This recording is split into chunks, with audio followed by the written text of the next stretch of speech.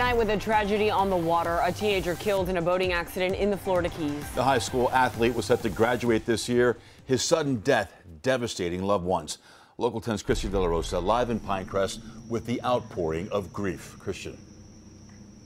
And this family asking for privacy as they try to process this pain, this sudden loss of this young man with a whole life ahead of him. One loved one describing it as a nightmare. Lucas Alvarez was just 18.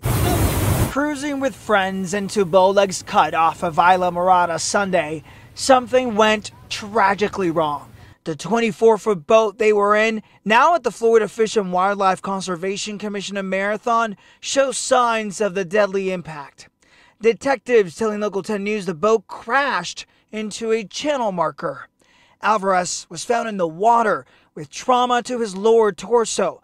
Paramedics giving him CPR, rushing him to nearby Mariners Hospital, but he would not survive. The pole's missing.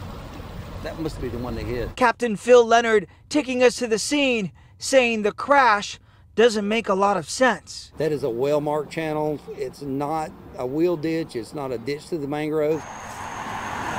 A long line of cars outside the young men's Pinecrest family home. Family, friends, classmates with heavy hearts pouring in to mourn. Alvarez was a high school senior at Westminster Christian School in Palmetto Bay. School staff honoring his memory, saying in part, Lucas was loved by many and was known for being kind to everyone. He was the captain of the lacrosse team and planned on attending Universal Technical Institute in Orlando after graduation. The three other young men in that boat also being identified tonight as 18-year-old David Castillo and 17-year-olds Nelson Alberetta and Andres Campos. All survived. None of them were injured. We told you Alvarez was a captain of his lacrosse team. That team had a match scheduled for tomorrow night. It's been canceled. We're live in Pinecrest. I'm Christian De La Rosa, Local 10 News.